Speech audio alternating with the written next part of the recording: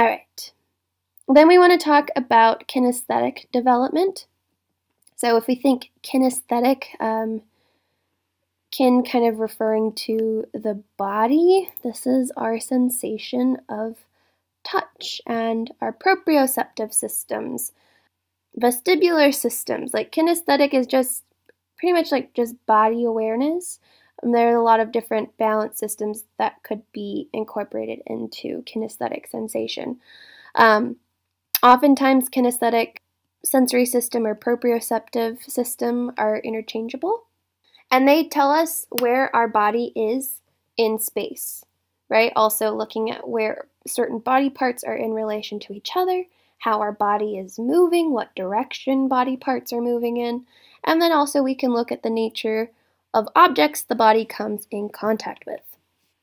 Our kinesthetic sensory systems are relatively mature by about age 3, but perception continues to mature throughout the adolescent phase, and a lot of this comes with, if you think about babies, we say, oh, the more space they have to crawl around in, the better, because the more tactile cues they get from different textures of surfaces, the more shapes they get to interact with, right? And that's a direct kind of transfer of their kinesthetic sensation to how they perceive what's going on around them and what's going on in the environment. So there's different parts of kinesthetic sensation. There's a somatosensory system, which is differentiated proprioceptors that are going to relay information from stimuli applied to our muscles, tendons, ligaments, skin, right? And they provide us the ability to make postural adjustments based on stretch detected in muscle tendon apparatuses. So you guys might have heard of muscle spindles in exercise physiology. These are really integral in stretch reflexes. So muscle spindles are made up of the intrafusal fibers that lie in the center of the muscle belly. And there are different types of afferent fibers that can detect the speed of muscle lengthening, but also detect the magnitude of muscle lengthening. And based on the information that we get in those afferent sensory organs, right, we can send that information to the spinal cord and then send a responsive, either inhibitory or excitatory message to efferent neurons that are going to elicit some type of motor response.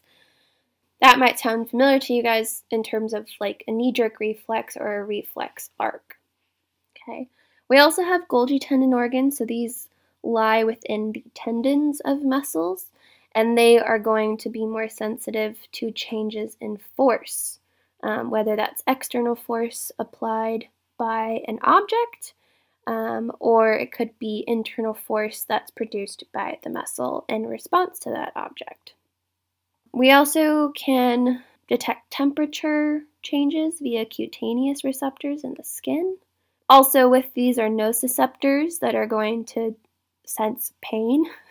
Or we can use a lot of these other mechanotype receptors. So Ruffini endings, Golgi type receptors, modified Pansinian corpuscles. These are all mechanoreceptors they're located both in joint capsules and ligaments, but some of these are also located in the skin, or kind of the deeper tissues of the skin, and they're able to sense pressure changes. So if you were standing with your eyes closed, right, you kind of know in your feet where your weight is placed based on the stimuli that each of these pressure receptors gets at certain areas of your feet. Okay. We also have the vestibular system, which has differentiated proprioceptors that detect stimuli in the inner ear.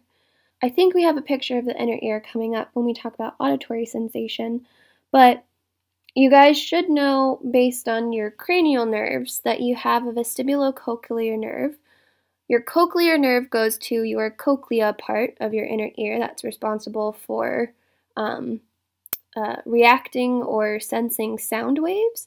And then you also have your semicircular canals, or your vestibular nerve, that goes to your vestibular system, right? And there's 3 canals that face in different directions, and they're able to detect movements of the head in relation to the body, different horizontal or vertical accelerations of the head with respect to the body. So your vestibular system is actually really important in terms of balance and knowing how you are oriented in space relative to the orientation of your body. But using these two systems, we can implement feedback and feed-forward systems to both adjust related to feedback and prepare or anticipate different types of postural perturbations or maybe how we might interact with an object in the environment. In terms of perception, we can look at tactile localization, manipulation, and movement. So tactile location is a person's ability to identify without sight, right, the exact spot on the body that has received touch. So I think this is a lab procedure done in one of the physiology labs. At least I did it when I took physiology at Long Beach.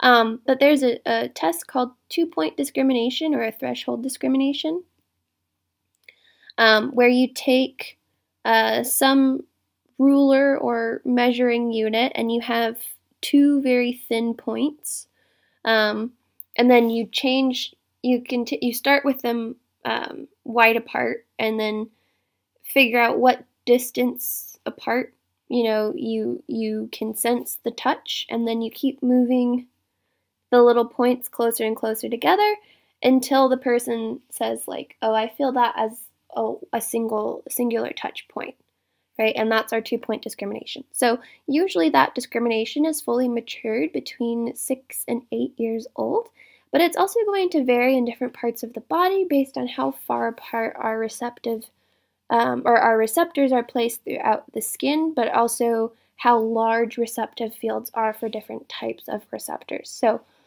if you think about it, our feet and our hands are in contact with a lot of different things, and understanding where we have points of contact on those surfaces is really important in control of movement and balance, and if we're reaching or grasping an object, how we control that object in our hand. So when you do 2-point discrimination on high contact surfaces, usually you're going to have a very sharp kinesthetic perception of that tactile location. However, on different parts of your body, say if you guys did the 2-point discrimination on your back or on a part of your thigh, it might not be as acute, right? Or your sensation or perception of that touch might not be as acute. Manual exploration is important for tactile recognition, and it helps with the development of haptic, also known as cutaneous memory, and object recognition. So this is why we encourage infants to handle different objects, right? To understand what shape feels like, what the weight feels like, textures, but specifically their ability to recognize different objects without using visual cues. Okay, that way we know it's a true kinesthetic perception and not influenced by vision.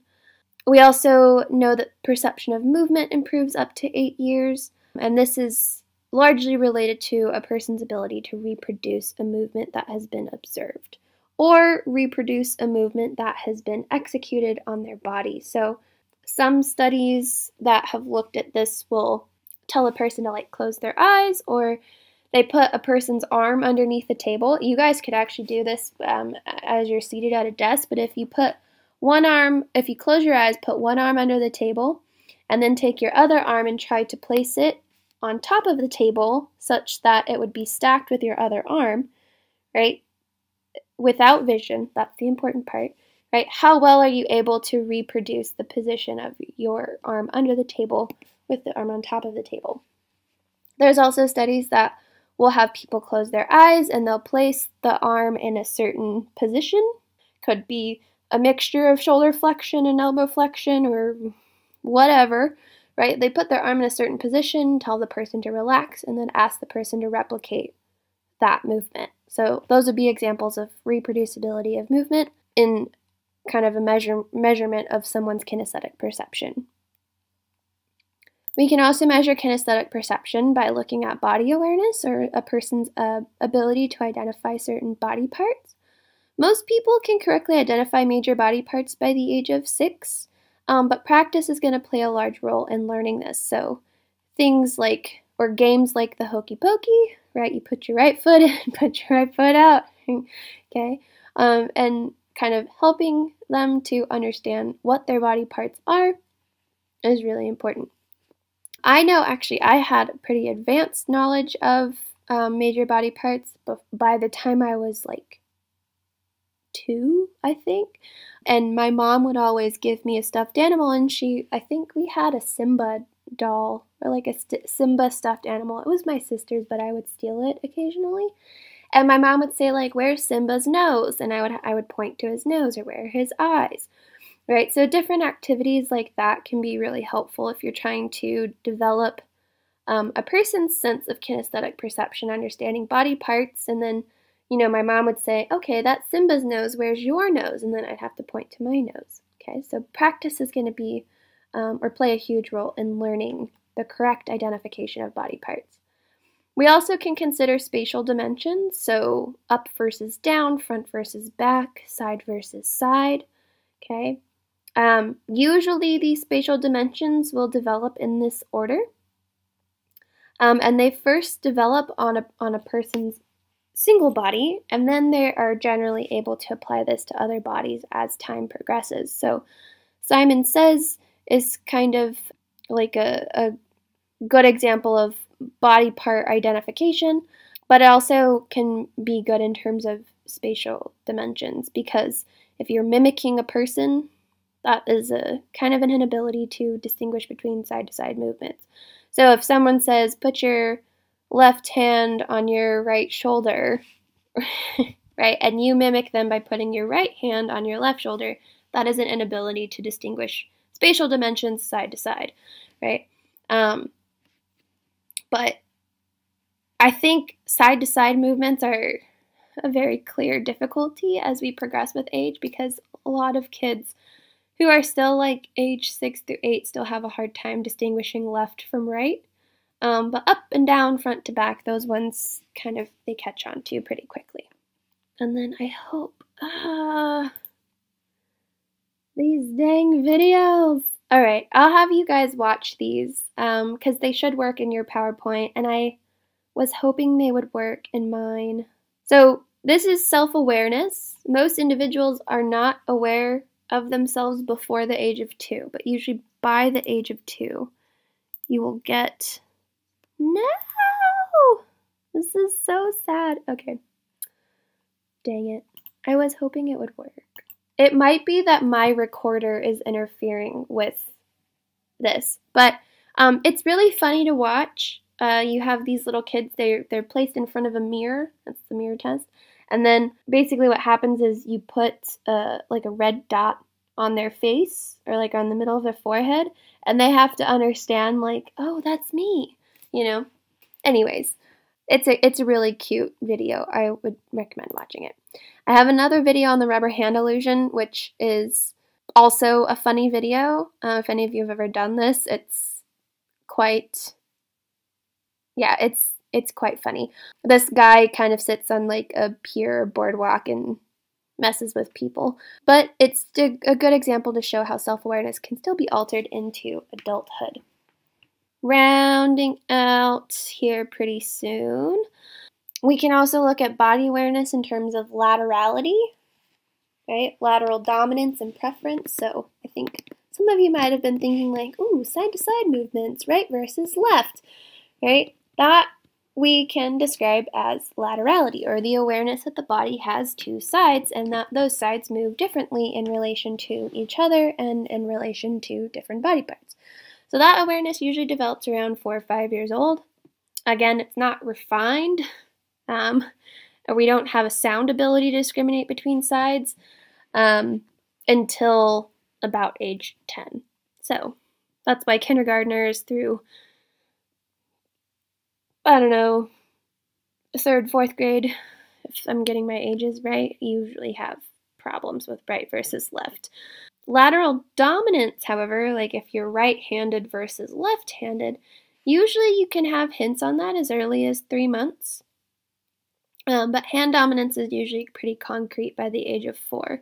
The reason why we can't really understand hand dominance super early on is because, if you guys remember when we talked about bimanual tasks, or the development of using our hands either together and kind of distinguishing independent movements or complementary movements from hand to hand, there's a lot of changes in different periods where we might have more unimanual tasks versus bimanual tasks, and then where we switch between the two. So usually by the time someone hits the age of 4, you can kind of understand what their lateral dominance or what their side preference would be. Side preference, however, is slightly different from dominance. So dominance is just like what side of the body do you tend to initiate with more. Side preference, you can have different preferences or side preferences for different body parts. So the side with the majority of preferred body parts indicates the more dominant side.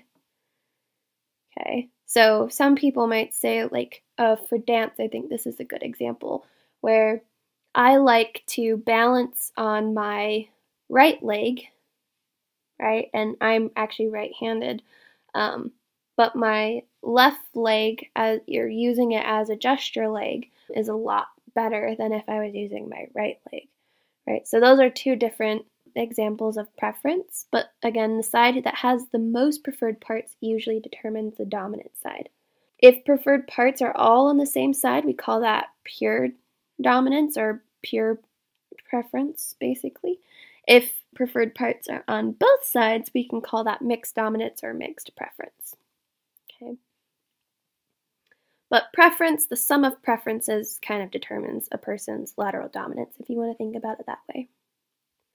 We can also consider spatial orientation, so the perception of a body's location and orientation in space independent of our vision. That's pretty much well defined by age 8. So you can test spatial orientation by trying to walk in a straight line but while being blindfolded, which I think that generally is a pretty good test. Some people might say, like, oh, this is bad because I already have bad balance and like can't walk in a straight line to save my life even with my eyes open, right? But again, using these tests that don't allow you to use vision gives you a pretty good idea of a person's total kinesthetic perception instead of being influenced by vision. So that's well defined by about age 8. And then we also have directionality, which is a person's ability to project the body's spatial dimensions into surrounding space and to understand movement or locations of objects in the environment. And this is usually developed by age 9, but there are some refinements that continue through adolescence. So an example of this would be like if this little girl is sitting next to her dog, she understands that the spatial dimensions of her body are and how she's able to relate those to the dog's spatial dimensions. So I guess a better example would be like if you are facing a person, you are able to understand that the left side of their body is aligned with the right side of your body, right? And vice versa. Understanding direction relative to other objects or other environments that are kind of interacting with you as a person. Kinesthetic changes with aging. Some adults will experience detriments in cutaneous sensitivity. This is just a video of an old man dancing. It's kind of cute. But they might lose cutaneous sensitivity, vibratory sensitivity, sensitivity to temperature and pain, proprioceptive acuity for both static and dynamic movements. So kind of think about all the different skin receptors that we have and all of the pressure sensors that we have in different parts or anatomical locations. If any of those receptors die, or if they're damaged in some way due to aging of tissues and they don't exist anymore, that means our receptive fields are going to shrink. right? And if we have gaps in receptive fields, that means we're going to have detriments in performance. So usually when we have these kinesthetic changes due to aging, there are concerns for balance and stability during daily activities, which is why we typically give individuals walkers and whatnot. But this is in addition to all of the other aging effects that we've talked about in terms of body systems and aging of tissues. So lots of things that could be contributing to balance and stability, not just kinesthetic changes, but there's not a whole lot of research in this area that we have to discuss on this.